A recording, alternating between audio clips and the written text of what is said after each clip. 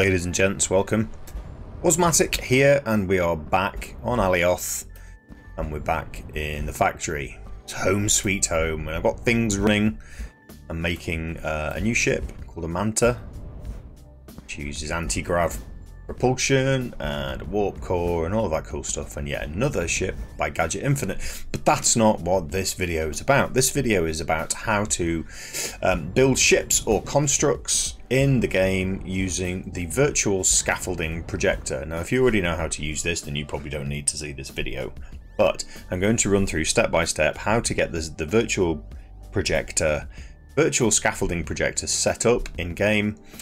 So I'll just dive straight in. The Virtual Scaffolding Projector used to be a player recipe, and it was actually, I wish I'd taken a screenshot of it when it was in as a crafting profession. It was actually quite expensive to make. I costed up the materials in week 2 of the beta, so week 1 of the open beta, and to buy all of the resources I think it needed to use a lot of fluorine, which I think is cryolite, and it cost about 1.7 million to make. Player made. Now, after last week's patch, the Virtual Scaffolding Projector is no longer player made. It's bought, and it's bought from bots. So let's have a look. If I search for Virtual Scaffolding Projector. So instead of it, the price is dropped to about 1.2 million. Now you can buy them for 11,844 quanta. So there is no reason why everybody shouldn't have one of these. I'm going to show you how to use it, because you buy it, you have it in the game, and it goes into your inventory like this. And you place it as you would do in any other construct. You place it using your deploy element tool on a construct. Now, I think you can do this with both static and dynamic. I'm pretty sure you must be able to place it on a dynamic core, because a lot of people are using them for shipbuilding. But anyway, for the purposes of this video, we're just going to slap it there onto this static core, which is my factory. Right, so there it is. And if you right click on it, here's all the commands that you can use. And the important one is set file name. Now, so what you need to do is find a .obj 3D file of whatever it is that you want to recreate in the game, or perhaps you just want to display it. I'm actually using it to shape a ship that I want to build, which is going to be an enormous challenge. So here's what we need to do, and I'm going to drop to just quickly open this window here so you can see what's what. This is your folder, which is your C drive default on the PC. Users, for me it's my username. Documents, so you need to look in your documents folder. NQ dual universe, and that's this folder here. Okay, and when you go into that folder on Windows, by default it only has screenshots, so you have to manually create the holograms folder. Okay, so manually create that holograms folder, and then wherever you obtain your .obj files, that's where you want to put them. So I have Cylon Base, Cylon Raider, and Cylon Raider 2. These are OBJ files that I grabbed for free, the Tinterwebs. And so basically you need to create this holograms folder, all in lowercase. And once you have that, you can go back into the game. And when you're in the game, you then need to call up the file. So what I'm going to do is show you very quickly. You need to type it in, set file name. Now I have Cylon Raider. Okay, and there you go. There's the Cylon Raider, but hang on, it's pointing straight up at the sky, and it's enormous. So what the Virtual Scaffolding Projector gives you the option to do is change the scale. So I'm going to change this right the way down to let's try 0.2. Okay, so there we go. Now we have that in there, but I obviously don't want to build it standing on end. Right, so here's where you start to get into the commands that you need to move this around. And bear in mind, I'm going to use this as kind of like tracing paper or a straw model within which I can start to build the voxels and place the engine. So it's kind of like a really good way to give you a guide on building things.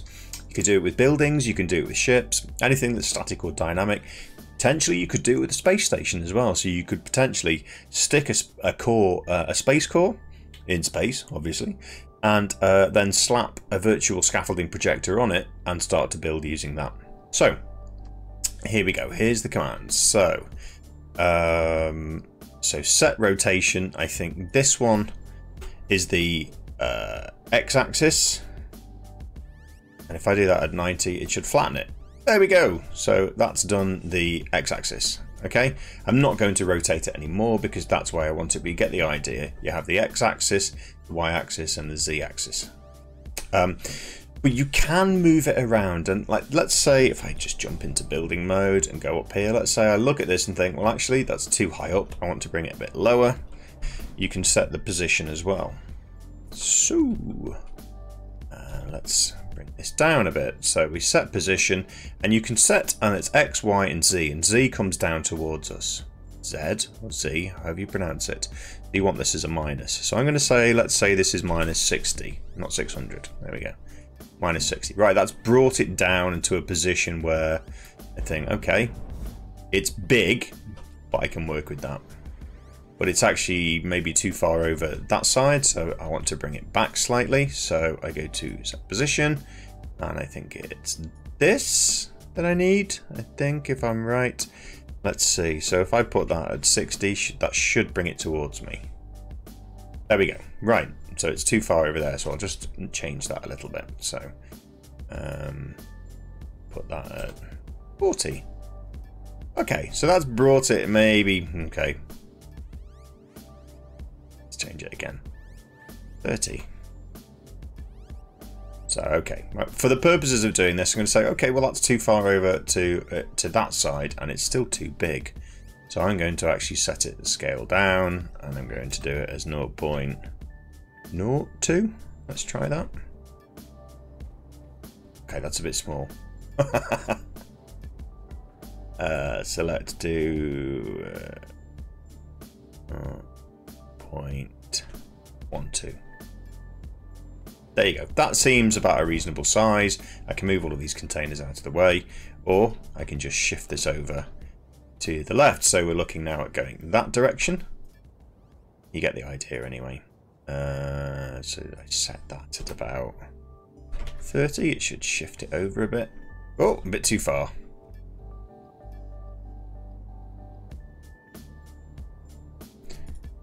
There. Right, it's kind of where that's in a place where I can work on this now, but it's too big, I think. Do I want the Cylon Raider that big?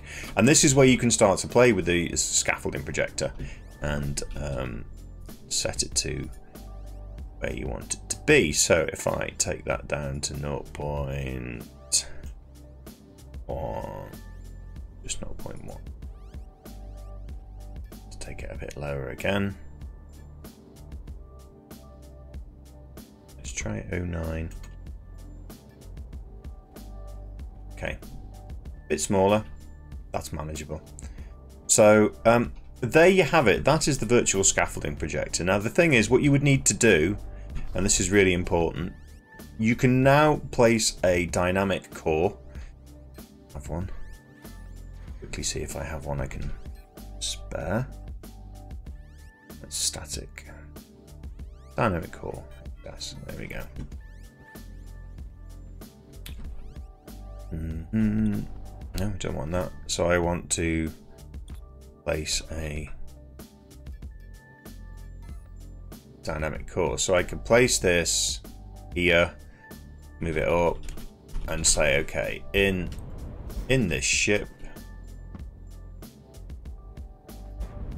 where do I want it? I might want it. Let's just say it's going to stick it in the middle of there for now.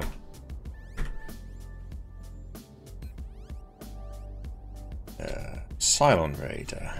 I'm going to take this apart afterwards, so Cylon Raider deployed. Okay, so we're now in a position where we can start to build. So I might want to move that a bit. Let's say I want it right in the middle of the body of the ship. There, you get the idea. And then place that.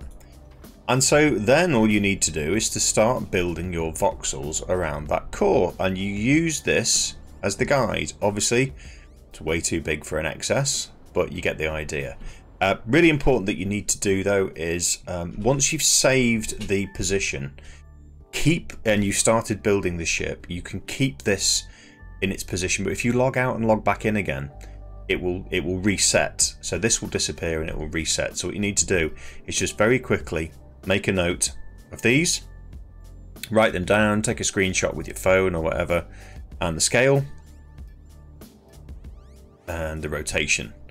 So make sure you know all of these things, so that when you started building and you log out and you come back the next day and you want to carry on building, you're not struggling to try and fit the wireframe around the voxels or the elements that you started to build as part of the construct.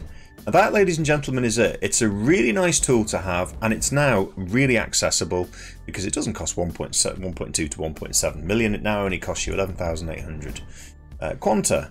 So there you have it. Now I'm quite excited about building this Cylon Raider, but I'm going to be completely honest. I have to build all of my voxel libraries first, which I have, I think, in here. Yeah, there we go. So I have lots of sets of voxels and I have the reactors and things that I need to build before I can start building this.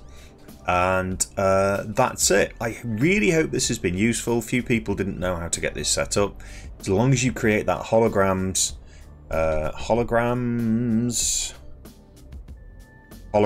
yes, with an S, holograms folder in your username documents NQ dual universe holograms. So you put your OBJ files in there, and you just need to make sure that you know the name.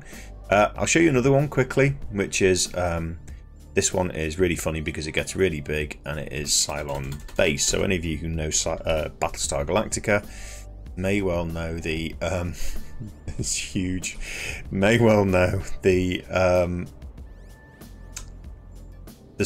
base star. Let's set that scale right down. Oh gosh, let's try and shift the 9 over there. It's still too big. Oh goodness. Right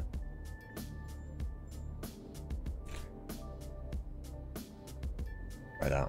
Oh, there we go. It's tiny now, but you get the idea. You can dabble around and play with it, but you now have a model that you can work to. Obviously, I wouldn't be building so if you wanted, for example, to build your own space station, and I'm not going to do this myself, but if you wanted to build the Cylon base star just because you can, then that's how you do it. It's a bit. There we go. That's better. Nice big size. So there you go, ladies and gentlemen. That is how to use the Virtual Scaffolding Projector as a means for guiding your static and dynamic and space builds in Dual Universe. Thank you very much for watching. Please, please, please like and subscribe. It really, really helps at the moment. I've had such a good response to these Dual Universe videos, and I'm really enjoying making them. And please don't forget, I stream on Twitch Tuesdays, Thursdays and Sundays. Sundays is what we call the weekend wildcard most weeks. Tuesdays and Thursdays I'm streaming Dual Universe, mostly factory building, mining and all the stuff that everyone else is doing.